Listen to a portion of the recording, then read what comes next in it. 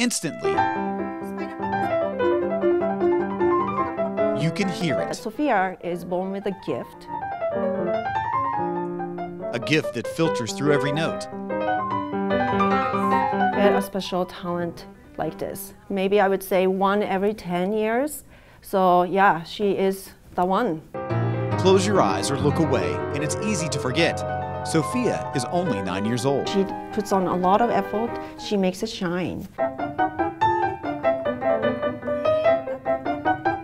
Her lesson started a little more than 4 years ago at CCM Prep with teacher Takako Frauchi. She has played a recital at Carnegie Hall.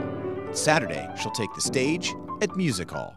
She'll be playing Mozart concerto. I think it's gonna be huge. I'm like so blessed that I get to play with the Cincinnati Pops in Music Hall. College kids need a year to perfect it, but she learned memorize it in 2 weeks. The song feels like so happy and joyful, some pretty and some beautiful, and sometimes like gradually getting nice and then gradually getting like mad.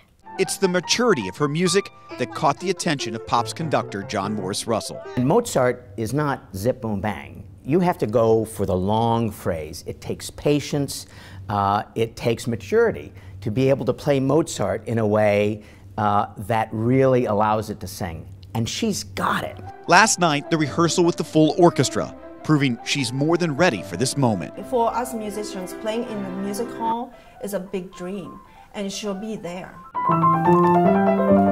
So will her parents, Michael and Cindy, who are just as surprised as anyone when they hear their daughter play. I think she keeps surprising us all the time. Yes. We know she loves piano, but at the same time, we never know that she will be capable of playing this very tough music. I hope that she can continue.